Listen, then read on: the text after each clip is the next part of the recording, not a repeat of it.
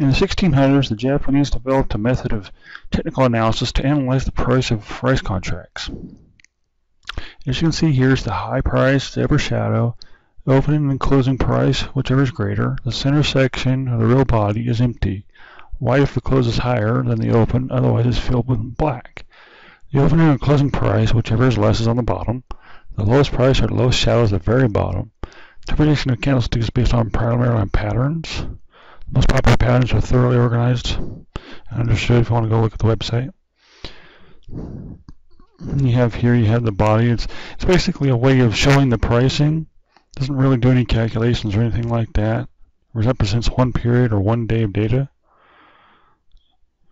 Basically, it's just a candlestick is just to show one day or one part of data. It doesn't really show any calculations and so forth. But here you have some of the patterns. You have the bullish reversal pattern with high reliability. You have the piercing line, the kicking, the abandoned baby, the morning doji. Some of those things, medium reliability. Things like the dragonfly doll, the long leg doll, the engulfing pattern. Low reliability are things like the belt hold, the hammer. Hammer's a low reliability thing. Inverted hammer, of course.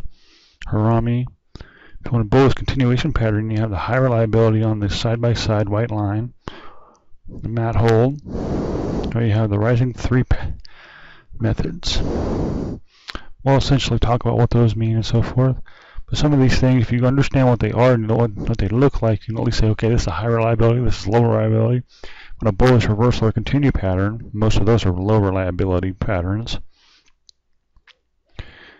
Okay, as we go through these, you can say, okay, some of the high reliability things that you look at, you can look at these and say, all right, if it looks like, okay, it's got a little bar there and two bars together, then it's probably a high reliability pattern for a continuation, bullish continuation.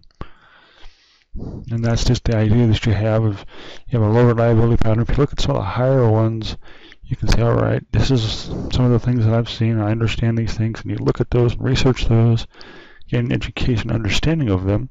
Then you have an understanding of what you're looking at in terms of what it's doing, what you can think about. If you want a bearish sort of thing, if you're looking for like a put or a call, or just knowing that it's going down in price, you can look at the bullish. The high reliability is the dark cloud cover, the kicking, the abandoned baby again, evening star, the black cross, the three inside, the three outside. Then you have the lower reliabilities and so forth. We won't get into those too much, but if you want to look at those, you can look those up and look at them like the hanging man, for example, the shooting star.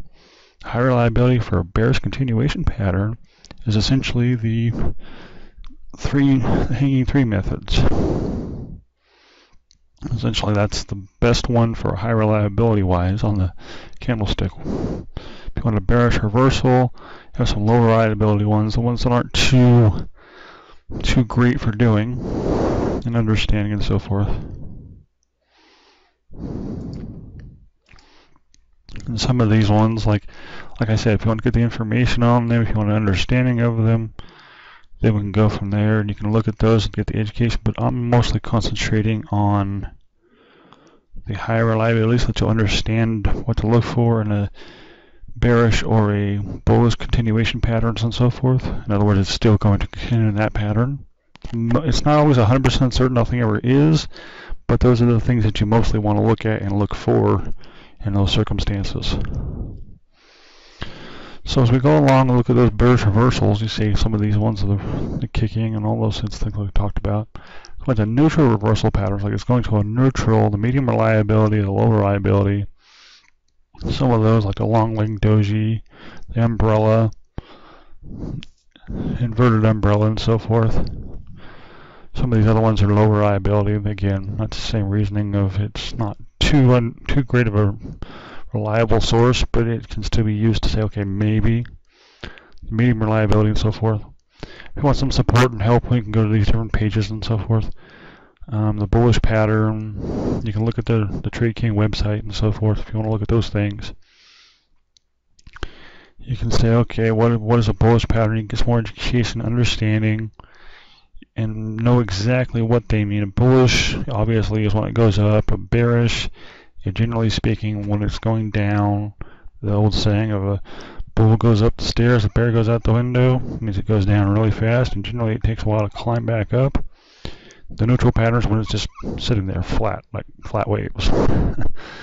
You can make money, or if you have an understanding, you can make money in any type of those three patterns. It's just a matter of what you understand, your education that you get, and the way that you use that education, and of course dealing with your plan and so forth. If you want to look at some of these things, there you go. Otherwise, we'll see you in the next lecture, guys.